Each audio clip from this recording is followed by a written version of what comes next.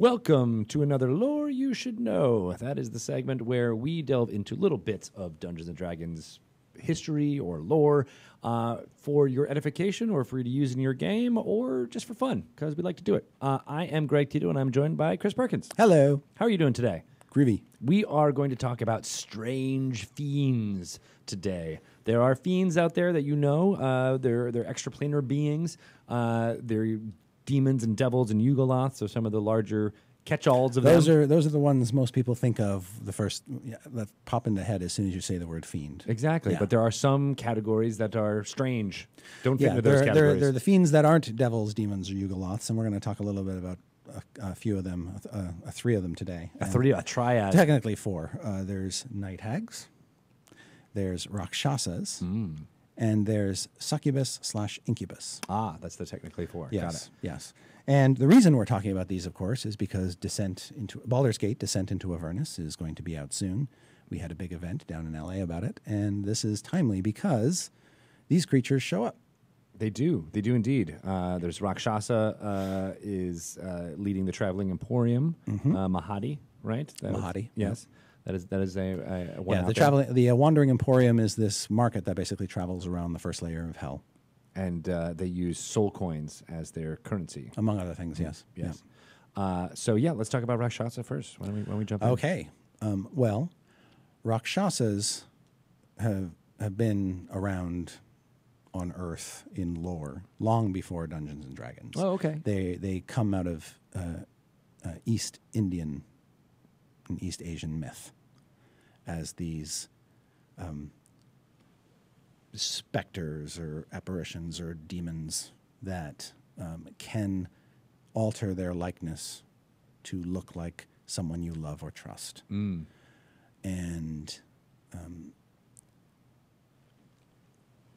in D&D, they first showed up in the first edition monster manual. Okay.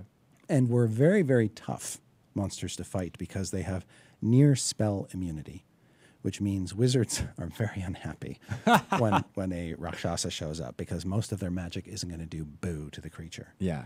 Fortunately, they have one Achilles heel, and that is the blessed crossbow bolt.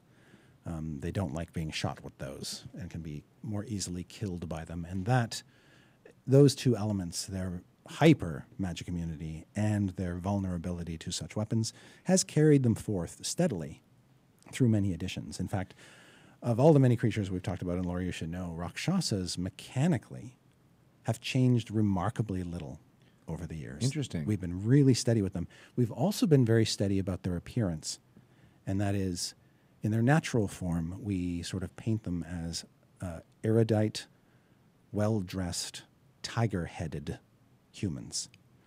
Tiger-headed, I think, is a nod back to their mythical origins on Earth. Is that how they were portrayed in Their portrayals Asian vary wildly, but yes, there are documented portrayals of them having feline features. All right, that makes sense. What about the backwards hands? Okay, that is a little unclear and murky, but I believe, based on my research, that is unique to D&D. Got it. It's like disconcerting when you really think about. Yes, and that really is the key to their. I think part of their charm is these backwards hands, because when you see it portrayed in an image, you just instinctively know that doesn't look right. Yeah. It looks like a mistake, and so it is unsettling. But that's part of its charm, is their hands look like they were placed on the wrong wrists. Yeah. So, their thumbs are Pointed the wrong direction. pointed the wrong direction, and their hands bend the wrong way. Yes. So when they attack you, if they don't claw like this, they claw like this. That's so strange. Sort of to upward. think Yeah, about. it's so weird, but it's such a remarkable detail because no other monster has that. Yeah. Anything close to that. No, I mean it reminds me of horror movies or things like that take something that looks humanoid but just shifts it a little bit. Correct. I'm thinking of the Pan's Labyrinth monster that had the eyeballs and the palms of the hands right. and things like that. Or like just something. Yeah, just queasy. Off it makes about it. it. Yeah, it makes it. It's like the uncanny valley type thing. Right. Yeah, and now that's not to say that all Rakshasas have carried that motif forward. Actually, in third edition in the Monster Manual 3 and in Eberron, the first incarnation of Eberron, there were Rakshasas that had normal hands. Oh. But I don't think that there was something then about that didn't feel Rakshasa-like about them. The Zakya Rakshasa, which was in Eberron, and the Rakshasa that showed up in Monster Manual 3 for 3rd edition, neither of them had it. And at that point, you've got a were-tiger.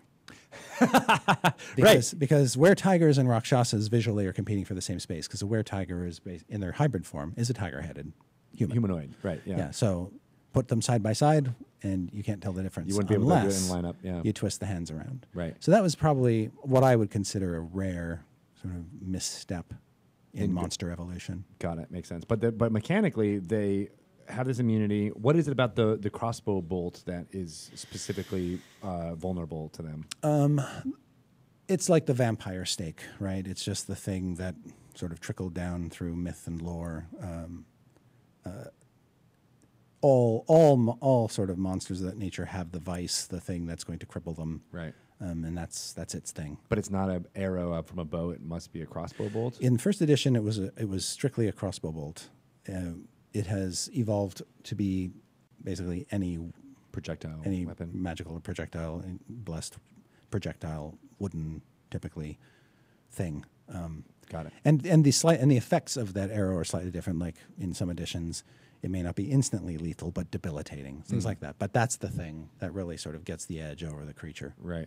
And they all are spellcasters as well. Right? That's the other thing about Rakshasas is they are considered masters of illusion. And so when they show up in adventures, as one of them did even in Ravenloft, they're always putting their illusory powers to work. And so they will appear to you in the guise of something else. You almost never see a Rakshasa in its true form unless you catch it by surprise. Right. Yes, which I love. I love that idea that it's like that doppelganger idea that like anybody Correct. you but meet. But unlike a doppelganger, which is actually transforming itself physically into a creature, a Rakshasa isn't transforming. It is merely putting an illusion of somebody else over itself. So if you were to reach out and touch it, you would feel that it is not what it appears to be. Oh, interesting. Yeah. And so shaking a hand or something like that. Right. Tricky. Yes. The Rakshasa would have to kind of do this.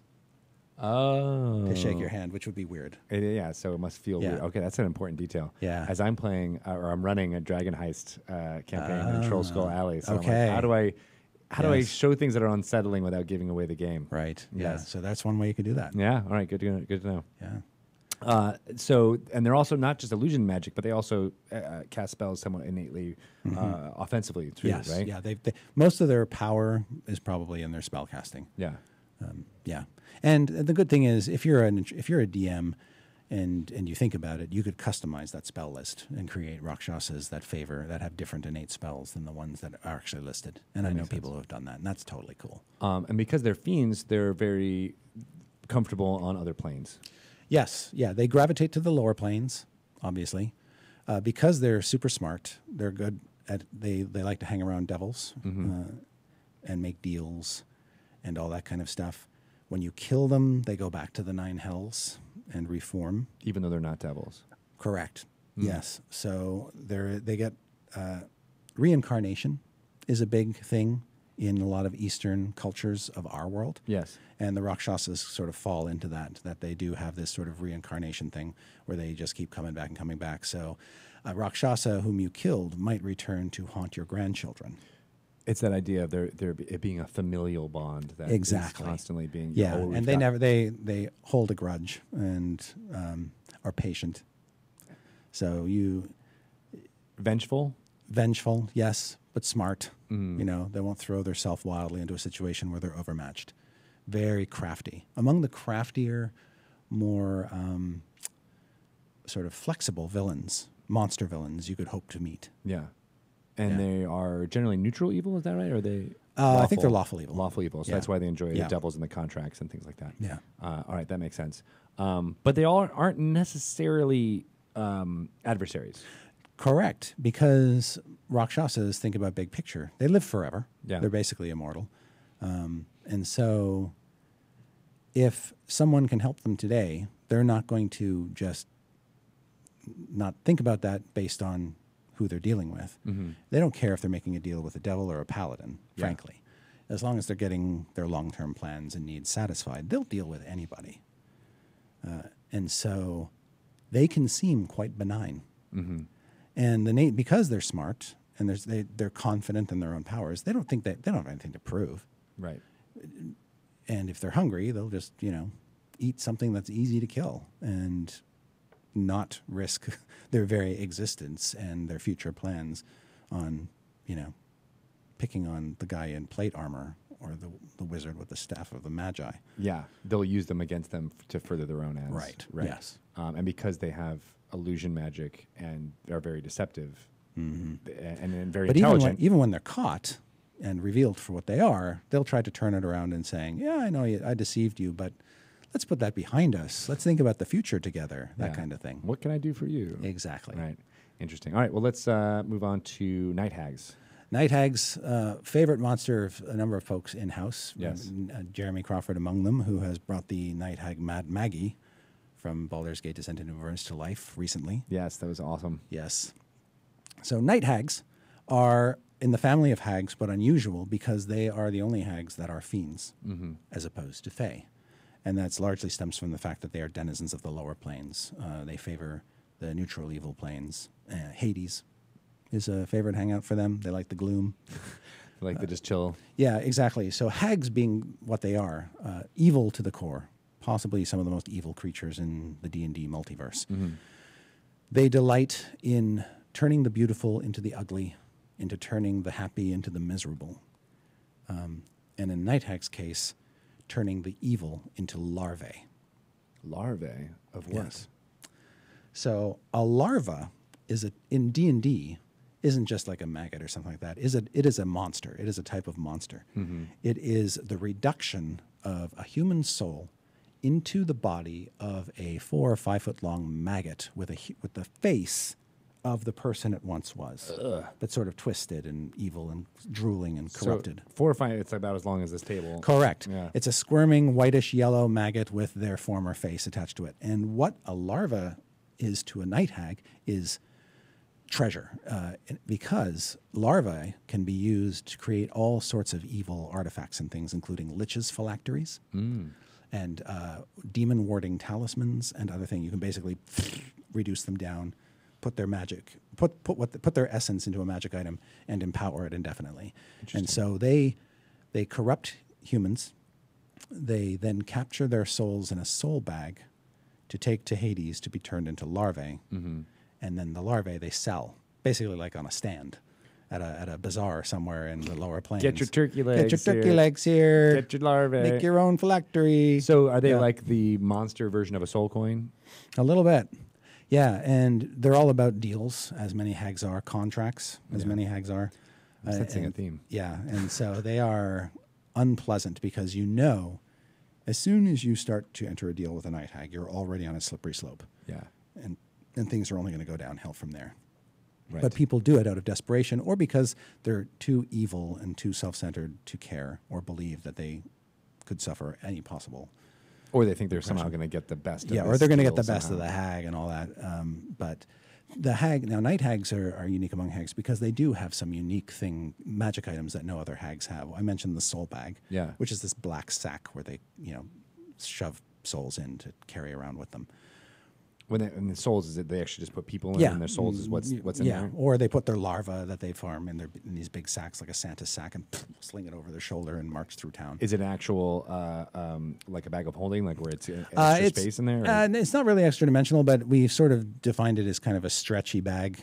That can fit multiple larvae in there. So it's as big as the hag needs it to be. Got it. Really.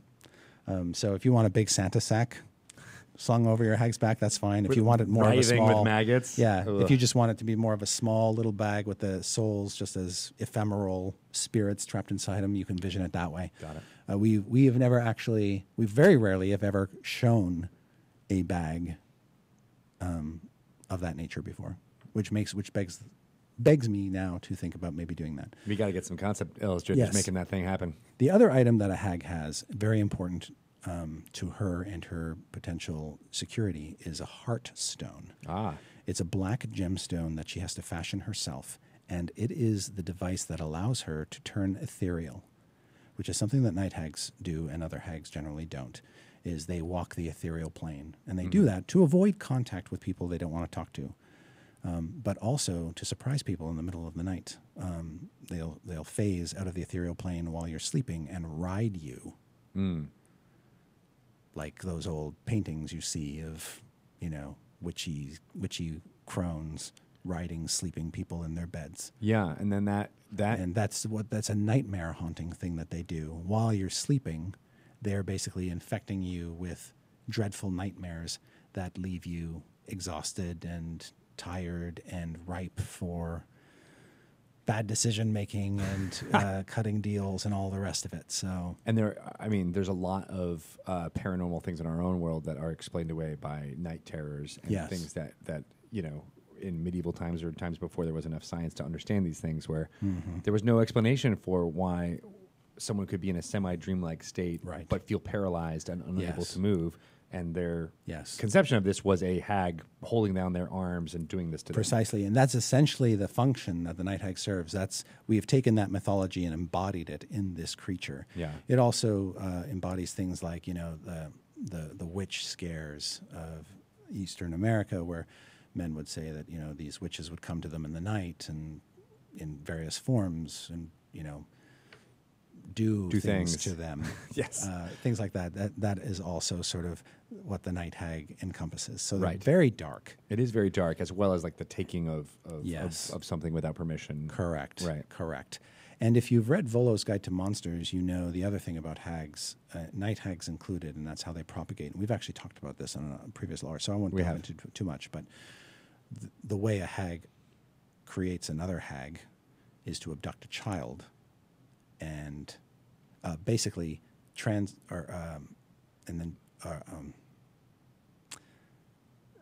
abduct an unborn child, and then give birth to it themselves. Right.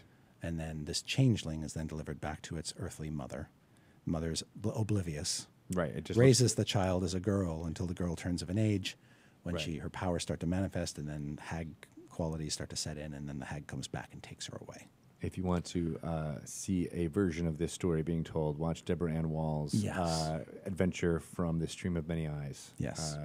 Briarcleft Manor, I believe it's called. So, yes, very interesting. And Night Hags has to do that as well, right? Yes. That's how they propagate themselves exactly. as well. They do. And that's if they want to make their own coven, they often make it out of daughters that they've seized from mortals. And what is it about the Heartstone? Is it like a phylactery? No, it's literally a talisman.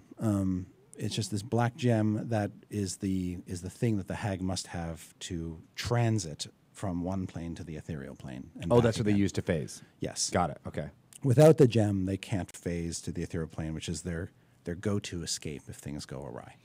So that's one way for if you're an adventuring party dealing with a night hag, is to destroy the Heartstone. Correct. And then it's trapped on this plane, and then you'll be able to trap it down. All right, that makes sense. Now, in terms of lore, we've got a number of hags that have shown up over the books, but the most recent one we mentioned at the start, Mad Maggie. Yes. She lives in Avernus, as some hags do, in the wastelands, and is one of the marauding warlords who ride around on infernal war machines. And she's got an entire war band to back her up, and a garage where she builds and repairs war machines. And she's not sane. She's not sane. She's got a fiendish flesh golem who's quite nice, named Mickey, and a pair of imp companions named Pins and Needles, and then a cadre of other manic and macabre creatures. Excellent. So the final other planar being we want to talk about was the succubus/incubus. Succubus/incubus, which is got a fascinating history through D&D. In the first edition Monster Manual is where succubi first showed up, and incubi were mentioned in the entry, but never really shown. Right. We were just told, there are male versions of succubi around. Same stats, but and if you saw the illustration and you were a 12-year-old boy or whatever, you probably have that burned into your mind. Yes, because it was a very scantily clad image, and very delicately positioned. Shall we say, by the artist who created it. Right. But the idea of the succubus, the seducer, is another mythological creature that D&D just sort of picked up and brought to life. Yeah. D&D didn't invent succubi. They've been around for a long time. They've been around a long time. Right, so it was taking that idea. Exactly. And so here is this creature, and it was a demon. It was a chaotic, evil demon. It was a type of demon. And so it came out of the abyss. And there it remained until, I believe it was 4th edition, when succubi were made into devils. Oh. The reason being that the Abyss was being more and more painted like a place where all sorts of chaotic monsters lived. There was no sort of unifying element of what a demon could be. They could be anything. But devils were very much humanoid, often bat-winged, with horns, and a propensity for seduction or corruption. Which sounds like is the exactly what the succubi. succubus sort of, that's its oeuvre. Yeah. And so they got sucked into being devils instead, which was a major change. And I'm not sure, not everybody were ready for that kind of magnitude of change in such a creature that gets a lot of play. Yeah. But it fit, and I think people started to come around. When 5th edition rolled around, we had a tough choice, because our normal 5th edition philosophy is if a creature was something for most of the game's history, we would put that back where it was and sort of go that way. It's unusual, since the succubus was only a devil for a relatively short amount of time in D&D's history. Yeah. The urge would have been to make it a demon again. But we thought, given its propensity for seduction, given its propensity for corruption, that it's still... demon didn't feel quite right. So what we decided to instead do was say, they play both sides. They're neither demons nor devils, per se. They are a strange fiend. And you can find them in any of the lower planes, the Abyss, Nine Hells, wherever. And we also wanted to make sure that the incubus got equal time and paint the impression that it's not succubus, incubus. It's succubi and incubi, equal numbers throughout the cosmos. Right. And you can use both freely. And so the question I have about that is Grast, the demon lord of seduction, Yes. or at least, copulation, Right. seems to fit that the most incubi or succubi would be. And in fact, yes, his court probably has more of those creatures than any other evil entity in the cosmos. Right. They gravitate toward him greatly. But there are other demon lords that have succubi and incubi as well, like Malconthet, I can think of, for example. She's a succubus queen, basically. But yes, and the story of Grast, as he's been sort of recast over the years, has made that possible by saying he was originally a devil, but he was a devil who was sent to bring order to the Abyss and decided, you know what? I like it. I like it. I like it down here. Yeah. I'm going to carve out a domain for myself, and I'm never going to get one in the Nine Hells. So, yeah. That makes a lot of sense. Yeah. All right. I didn't realize that. It's almost a very similar story to what's going on with Baldur's Gate Descent into Avernus with the Zariel. In some respects, he's an interesting counterpoint or foil to her. Her going into hell to set things right and end the blood war and bring the wrath of good down upon the heads of evil. Yeah. Him going from one evil place to another evil place to bring that in line, to tame that chaos, and realizing he's kind of got a little bit of the chaos in himself, and he can make a home there. I'm gonna ride the chaos. There is a similarity. I hadn't really thought about that before, but you're absolutely right.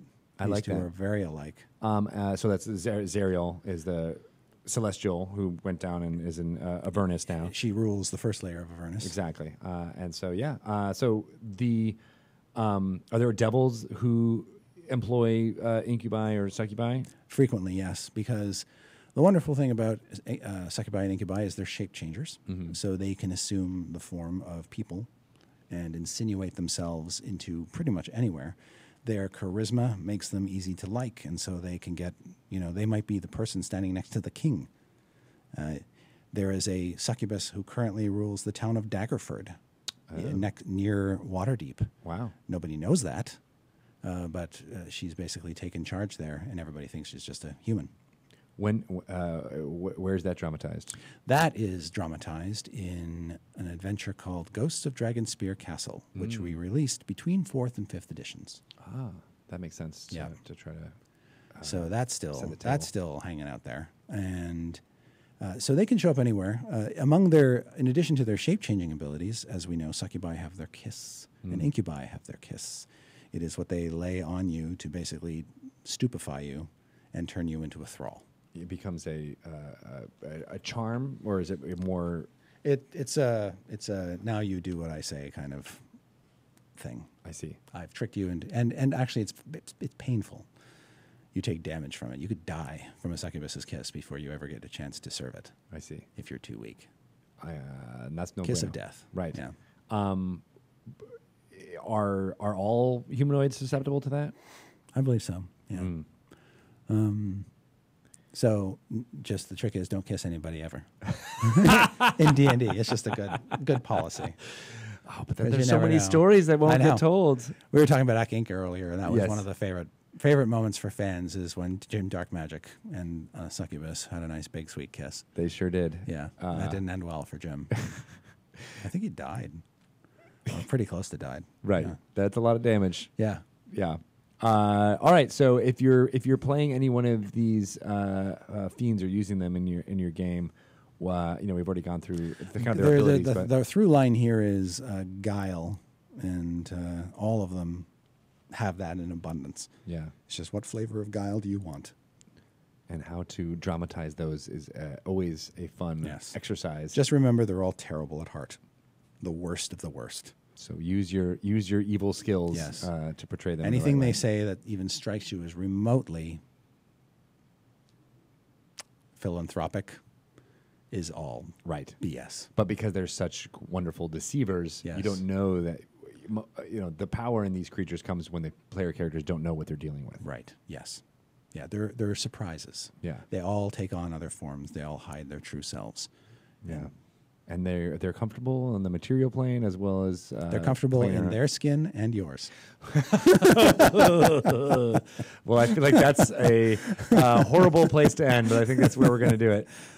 Thank you, Chris, for all of that. How can people get in touch with you to ask you more about your evil skin? I am on my evil skin. I'm on Twitter at Chris Perkins DND. Excellent. Thank you so much. We'll be back with some more segments next week.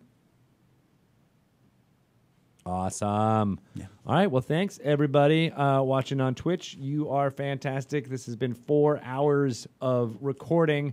We will not be doing a recording next week, so that's one of the reasons why we're trying to cram so much in. It's Friday, July 5th here in the U.S., so I guess our office is still technically open, but not many people are going to be here, I'm going to say. So we will be back doing live recordings 2 weeks from today on Friday. Does that sound like a plan? What are you looking at me for, Pelham? You were like looking at me oddly. Next week is not the 5th. Oh, it's not? Next week is the 28th. Oh, I know how calendars work. We'll be back next week. Ian Laurie and Rand Fishkin, two business folks from here in Seattle who play D&D a lot, which I can't wait to pick their brains about.